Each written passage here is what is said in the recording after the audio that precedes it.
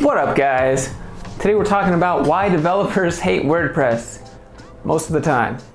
So when I finished Code Bootcamp, I know I always talk about Code Bootcamp, but when I finished Code Bootcamp, a lot of developers there had to take what they could find. Beggars can't be choosers. You just spent $10K on Bootcamp, you need a job, you gotta start paying that off. Those loans are coming due anyways. And so the developers there just had to take what they could, and they would get WordPress jobs. And so there are WordPress developers and there are WordPress developers. And so what that means is, since WordPress is built in PHP, you're making themes, you're making plugins, but there's WordPress developers, which is just when you load up a WordPress, click next, install, next, yes, good to go, yes, I agree to your terms and conditions, sell my soul, little asterisk. And that, that to me, and to a lot of people, isn't really development. It's just more of a Squarespace type site. It's a CMS. For those of you who don't know, a CMS is a content management system. So originally WordPress started out to be a platform for blogging, and then so every single theme has some place for people to put comments. It's like PCGamer.com. You scroll down the bottom, it's got comments, and then there's an article up at the top. I'm pretty sure they're probably using some sort of WordPress, if not some kind of custom CMS, content management system. But so the developers had to take what they could, and when you take a WordPress job and then you see that on your resume and then you go to another job, they're going to ask, are you the developer? Or did you create the PHP in this WordPress, or were you the developer, which is just click next, install, use the dashboard, scroll down to the plugins, download the plugin that you want, download the plugin that does whatever you need it to do. You got real estate, property listings, you got pretty much anything you want. I think even Shopify has something on there. So WordPress is more of a drag and drop type system. There's no real code required unless you're doing custom CSS. There's a little thing at the top, you can click custom CSS and you can pick an element out and you can style it. But other than that, it doesn't really have any code behind it. There's a rich text editor on some of the pages. Hey buddy, you okay? You all right, buddy? My dog hurt his foot. Be all right if you just sit down, okay? Go lay down. I don't want you walking on your foot, okay, buddy? So basically, WordPress is kind of notorious because if you have to use a WordPress, such as myself, I have to use a WordPress for my website at work, and you want to do something custom with it. Well, there's these little thing called, what are they called? They're like widgets almost, and they're predefined by whatever theme you're using. So if your theme says, we're gonna have a block of text right here, and it's gonna be the shape of a circle, then no matter what you do, it's going to be the shape of a circle, unless you want to dive deep into PHP. So if you don't know PHP, you can't really do much with it, and it sucks. So when people call themselves developers and all they do is make a WordPress where you just kind of drag and drop and click what you want, pick a theme, it's not really development, and that can get you a bad rap real quick, and it doesn't really do anything to boost your resume. But WordPress does have some good aspects to it. If you're trying to hustle, try and make that money, then WordPress is all right. You can sell WordPress to businesses, and then you can charge them a little fee to set it up, and then you install it and you say, hey, here are some great theme options I designed for you, and then they pick one, and then you just select it, and then you give them the URL so that they go to the website, and then they log in, and you can just show them, like, if you want to change the text on this site, just go down to here and then click here. And then you can, that people that don't know how to code, they're just like, wow, this is amazing. So it's a really good option if you're trying to freelance, and it's kind of an easy way to make money. It's really similar to Squarespace. Oh, by the way, this video is brought to you by, Squarespace is never going to sponsor me now. When you're working in a WordPress, you're stuck inside the confines of a theme or the confines of a plugin. So if you have a plugin and then all of a sudden there's a bug with that plugin that just it breaks, or you change something in the WordPress that's connected to that plugin and it breaks, you have no audit log, you have no console log to go in, and you can't check what the bug is, you can't see what's wrong, and so you're just you have to uninstall your plugin, lose all the data that you entered into it, and then reinstall it, or hopefully submit a bug fix on wherever the plugin, whoever made it, that they can tell you how to fix it. But you're so dependent on other people's third-party integrations with WordPress that if you need to do something custom, it's almost impossible unless you're a wizard PHP developer. Now, you can do some basic stuff with PHP, but unless you're building a theme for WordPress, which I've seen a few developer jobs for those, or you're building plugins for WordPress, and I've seen a few developer jobs for those, you're not really developing when you're using WordPress. So I know I talked a lot of crap about it, but I'm going to show you how to make one, just in case you have no idea what WordPress is, or you've heard of it, or you've seen it on a job post. We're just going to go ahead and make one. I'm going to use this website called pantheon.io. No, I'm not sponsored by them or anything. It's just really easy to kind of walk you through step by step, versus if we go to GoDaddy and you have to pay $60 to host, or however much that costs. We're going to use Pantheon, so it gives you one of those kind of janky URLs like mytestsite.pantheon.com, whatever, right? So we're going to use that. Let's jump on into the video. Let me show you how to do it. All right, so here we are. We're at pantheon.io. This is just like a nice, easy, walks you through it, hosting WordPress. So come up here, above me, up there, click Get Free Account. Cool, connect with Google. I'm gonna open up this thing. All right, you see my email. Completing login. Oh, all right, my last name, and then test. Am I an agency? No, I'm not an agency. Click continue. All right, we want to create a new site. So click that. It's going to launch the website here. We want to name it YouTube is awesome. How's that not taken? Okay, it's not taken. So pick WordPress, since that's what we're talking about. Click deploy. There's Drupal.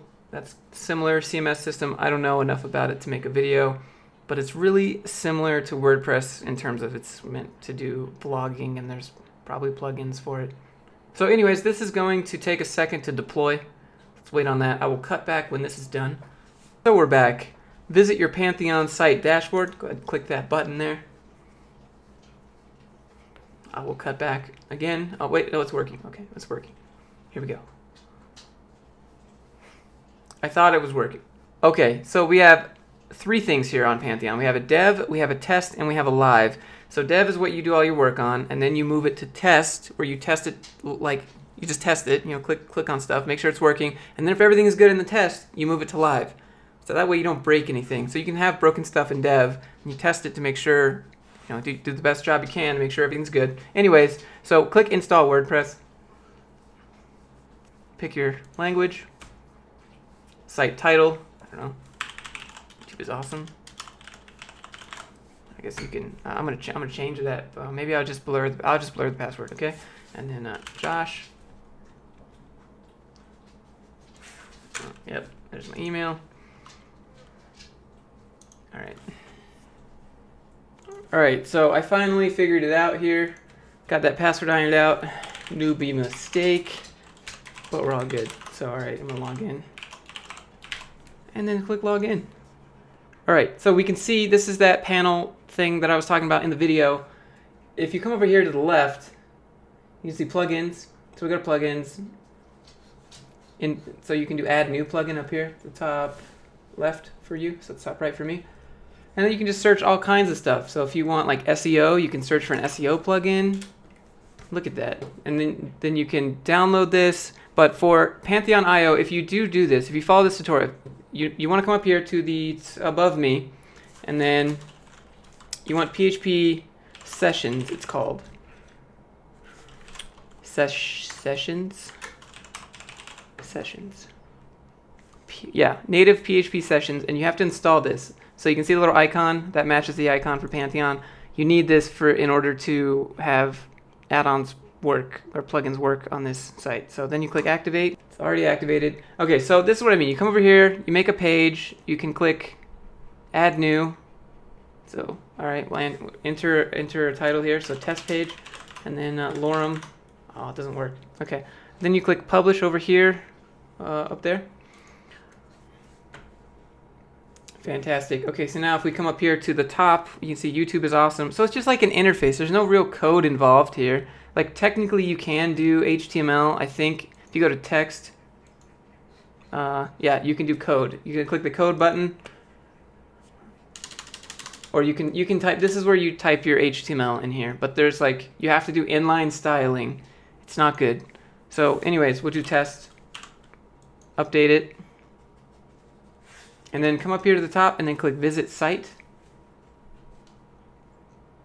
Yep, so we have all this stuff here, so it's meant for blogging. So this is the theme that we're on. This is the default theme. If you want to change your theme, there's a lot of cool themes. So again, the toolbar over there. and click themes. Then you can just pick one, and there's a lot, so you can add new themes. So these are the ones that come installed with WordPress. There's a lot of neat themes, like, I don't know, that one looks pretty dope. Let's download that one. Click install. Might take a minute. Oh, it's very pink. Oh, fits me. Fits my color. All right, activate it. So now our new theme, if we go back to our site, visit site, it didn't work. Oh, yeah, refresh. Okay, now we're here. So this is my new site, and there's my test page, that page I just made before up here in the toolbar. Click test page. Oh, test, right there. There's this customize button up here at the top. This is where you can just change like the header settings. So typically this is your header up here with your social. Now some themes come installed with certain, you know, see like I'm mousing over that and does a little flip. Like I didn't code that, it just came with the theme. Background image if you want. You just have to explore this. So if I wanted to change YouTube is awesome to be like pink, there's no real way to do it other than like additional CSS, and then here, and then I don't know, what is it called? Is there an ID for this? No ID. We can do this. We'll take this and we'll put it over here into, you can't see that probably, let me zoom in. Paste. And then we do like, you have to do important since this is all set by the theme. So every single CSS change that you do, normally you have to override with important, and important is bad practice, so don't do that. All right, so, well, you have to do it for WordPress because it's WordPress. Okay, so color, red, important. Sweet, I look like a really competent web developer right now.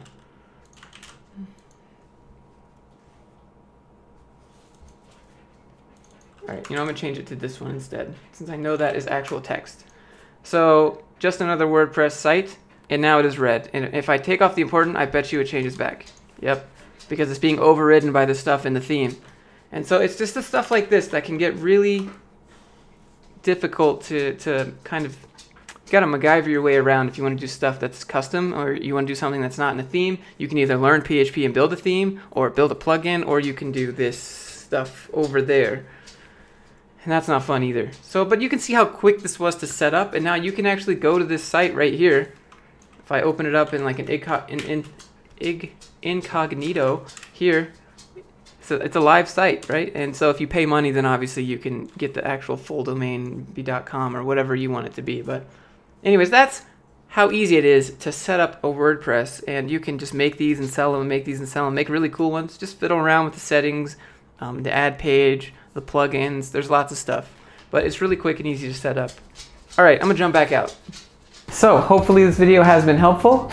If you have any questions, you can leave them in the comments below. Let me know what you guys think of this video. We have a Discord where I was hanging out there, got a good group of people, always helping each other learn different programming skills. So if you wanna learn, you want a support group, or just motivation about life in general, just join us in the Discord. We're always hanging out, trying to improve the new art banner I have, progress. Anyways, if you like this video, hit that little subscribe button to see more videos like it, and I'll see you in the next one.